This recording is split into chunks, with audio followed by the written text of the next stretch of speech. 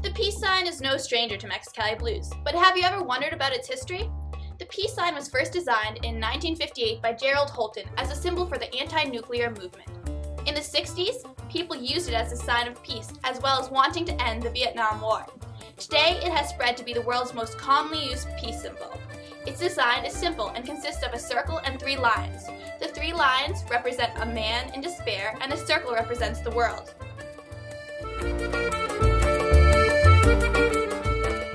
Mexicali blues, clothing that fits your mind and jewelry to accent your life.